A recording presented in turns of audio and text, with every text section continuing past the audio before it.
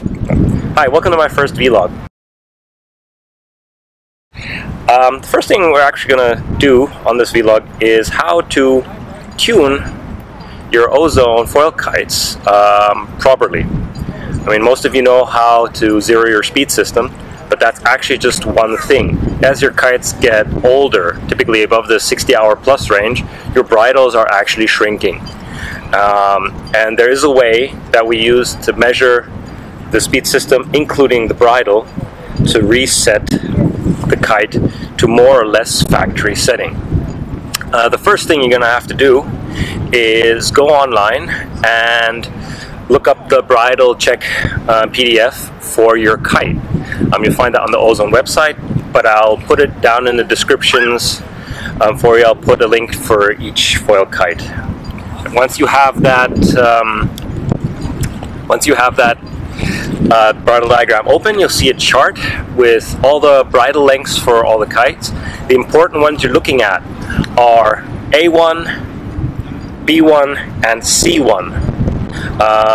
All the other lines that are attached to that between the speed system and the A1, B1, and C1 lines are all the same length. So we're only going to concern ourselves with the difference between A1 and B1 and A1 and C1. Right? I've already done that, and I've got my little list here for my kites of the differences from A to B to C. I don't know if you can see that. Ignore setting the speed system to 0, because I'm just going to be tuning the entire system, the entire bridle. So first thing I need is my ground stake.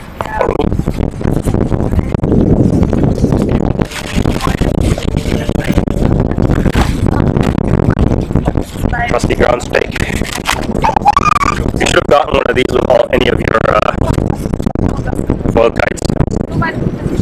Oh, and what else we're going to need? We are going to need something to measure with. Ruler, or got this little measuring tape thing here.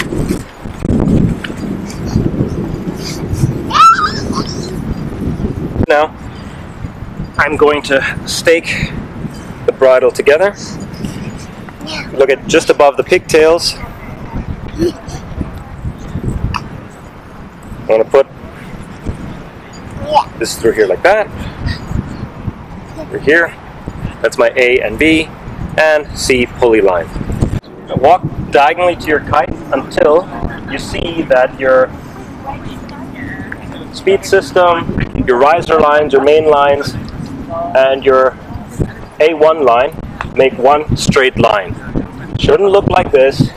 I'm trying to get one straight line to the attachment point on the kite. Okay?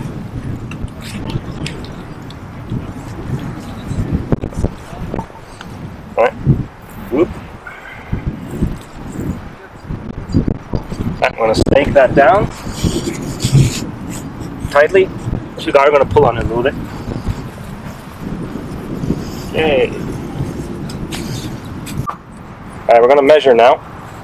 So I'm going to make sure you have the actual A line. That's the one closest to the middle. Alright. Got A, B, and C down here. First, I'm just going to line up A and B next to each other. Like that. That's auch von hier filmen. Okay. A and B. I'm just going to measure that. I'm going to check my little reference chart here. That should be 19 millimeters, so more or less 2 centimeters. Okay. So I'm just going to line that up. And if you look at that, that is more like 4 centimeters. Yeah. So what I'm going to have to do is lengthen B by about 2 centimeters. Okay. Now I'm going to check C. Okay. My little chart says C should be 73 centimeters longer than A, and it is not.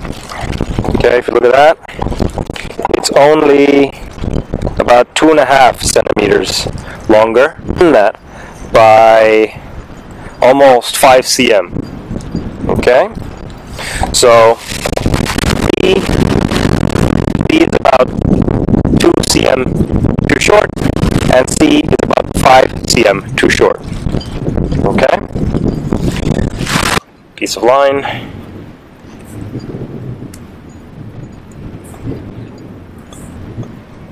Okay, you say you needed about 5 cm, 7. Better always double check. It's about 2 cm and need to be 73. So yeah, we need about 5 cm. And it's a bit too much.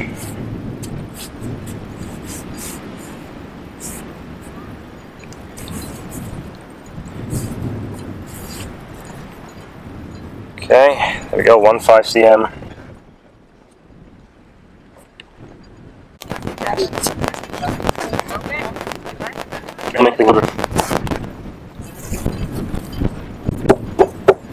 More or less. Okay, now we have our pigtails. Let's go take apart our speed system.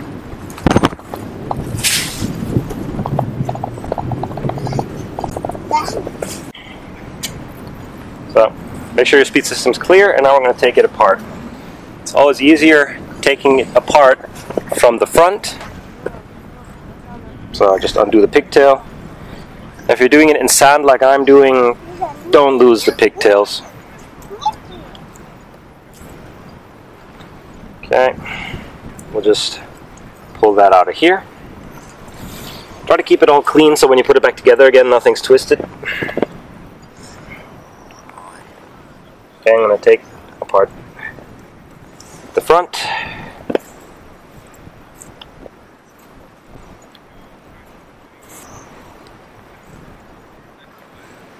Okay, so now we've got C pulley and B pulley. We'll start with the B pulley. That one's the easiest one to do. We're just going to undo it, loosen it here.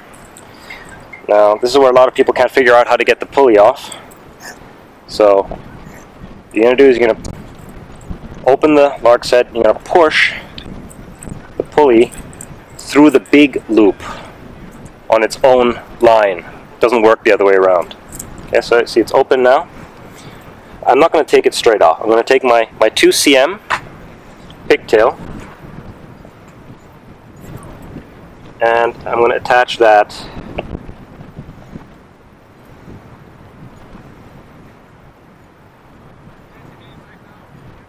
to my bees.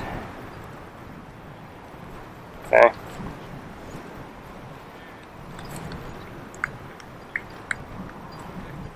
Okay, nice and tight. And again, this is how you reattach your pulley. Shove that through there. It's only 2 cm, so it's a bit tight fit.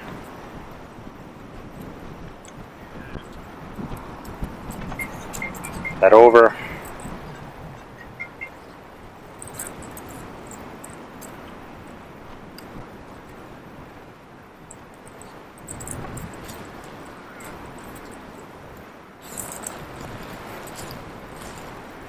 Okay, and there you go, that's attached. I'm going to do the same with the C.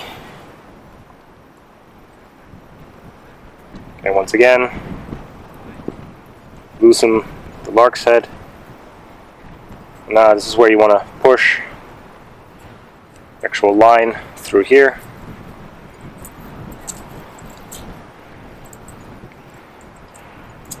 And push the pulley through. And I'm going to take my 5 cm. Same thing that we did on the other side.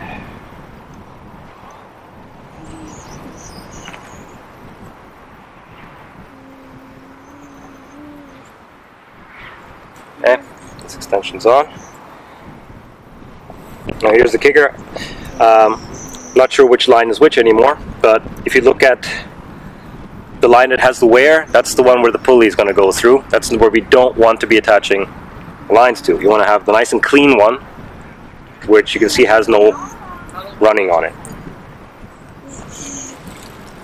Okay, so again, you stick it through.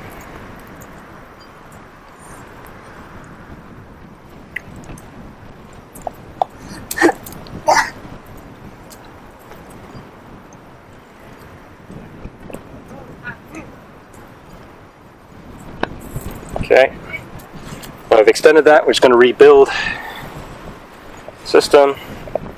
So, B pulley line through the B pulley.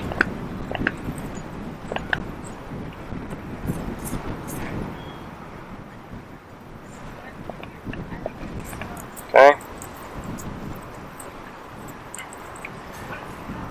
That attaches to your A. Your A extender here goes through there.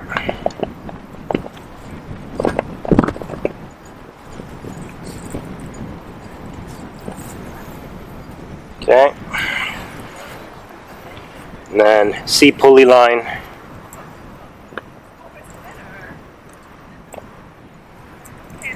C pulley, and hopefully you haven't lost your pigtail, your front pigtail. Attach that. Okay. Now you're obviously going to repeat that on the other side. I'm not going to waste time by filming that. What we're going to do now is just recheck the bridle. Okay. Again, reattach. Take it down. Grab a ruler.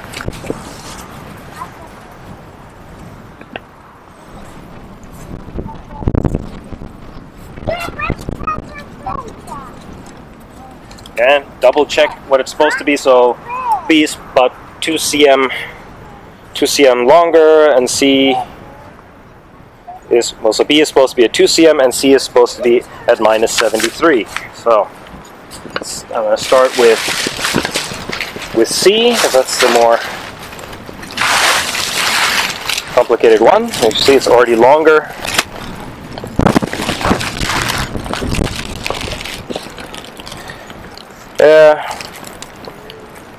We've probably, no, it's about right. It's about 7.3 cm, more or less. I'll be happy with that. Now we'll check B. B should be at 19 millimeters, which is essentially 2 cm.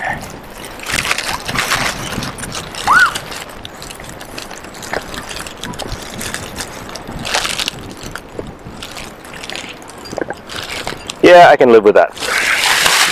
Now, next thing we're going to have to do, we're going to have to extend the brakes by the length that we extended C. So I'm going to go back. So I'm going to grab a pen.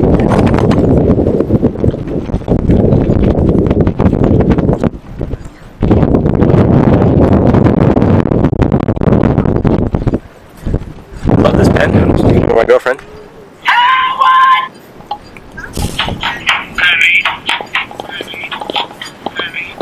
Alright, so I'm going to go to my brakes. I'm going to have to, these are my brakes, we're going to have to extend it by 5 cm. Why? Because we've extended C by 5 cm, and now my Z, or my brake, is going to be too short. So my current distance should be somewhere around 15, if I remember correctly. I measure from the bottom of the pigtail. Yeah, it's at 11, and what I want to be at plus 5, we want to be at 16. So I'm gonna pull it up there, and just mark 16 here.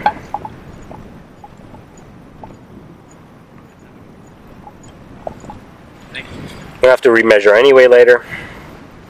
I'm just gonna remove the break for a sec just to...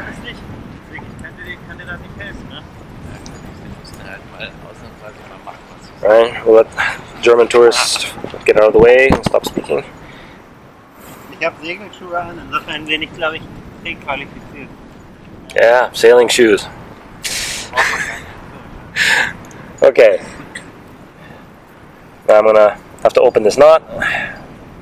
The knot's been on here for a while, just could take a little bit. Okay, yay, knot opened.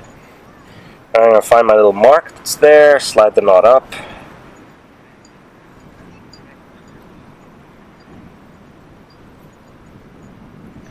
I'm just gonna quickly remeasure. Remember, I want to be at 16.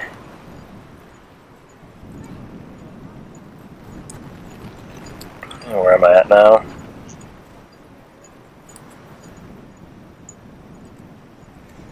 It's a bit too far. That's actually that's okay. Bottom of the knot, 16. Let's go a little bit shorter. That should be okay.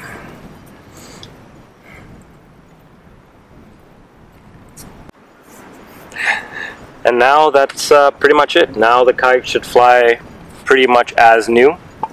Obviously, this will not solve your problems if your kite has got some stretching or asymmetrical problems with the bridles because you've had a hard crash with somebody entangled and had the line stretched with there. It's always good to then measure your entire bridle system or just replace it if your kite's still flying weird after you do like a full check like this. I hope this helps you guys, and I hope your kite flies good after this. See you next week.